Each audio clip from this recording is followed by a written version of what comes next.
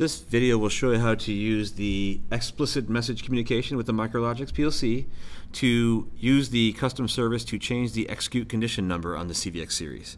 So if you're using the execute conditions and you're referencing the execute condition number, this will allow the PLC to change the current execution number. So let me pull up the manual real quick first. Again, this is going to be custom service 4E hex. So that's going to be what you're set up in the message. And this is going to change the execute condition number. So the only thing you need to send it 4 bytes, and it's simply what is the current execute condition number that you want to send it. So I'll show you how to set that up. Here is the explicit message setup. You can see we're already starting off with most of the message commands set up already. Got our class, instance, and everything already set up ahead of time. This is custom service 4E to change the execute condition number.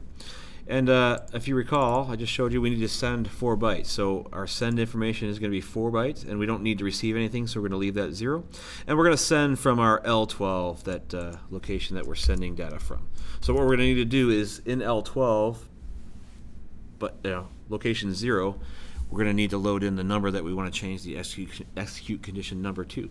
So that's the message setup. The multi-hap tab, that's where you set up the IP address of the CVX controller to send to. So this is the destination. We're going to send this message to this IP address. So let's go ahead and download this to the PLC and test it out.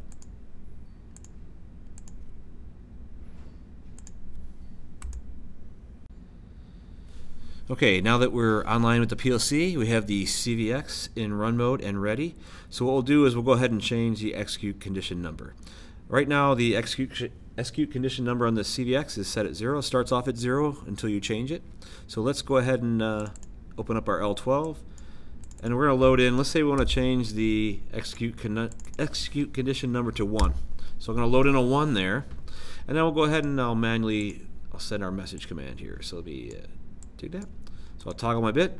So when you execute this message, if it's successful, you should get the done bit turn green and activate. If you get an error, you'll obviously get the error bit. But you can see we have the green done message. So our execute condition number has changed to 1. So if you're using that on the CVX side and you execute your program, any tool that is referencing execute condition number 1 will execute. If I want to change it back to 0, I simply load a 0 back in, and then toggle that bit again. So I'm going to turn it off and back on. So now our execute condition number is back to 0. And you can continue that. If you're using other numbers, say I wanted to change it to 5, just literally load in a 5 here. And then we'll toggle the bit. So that'll change it to a 5. So a pretty simple message command, and that's how you do it. That's how you change the message, or use the message to change the execute condition number.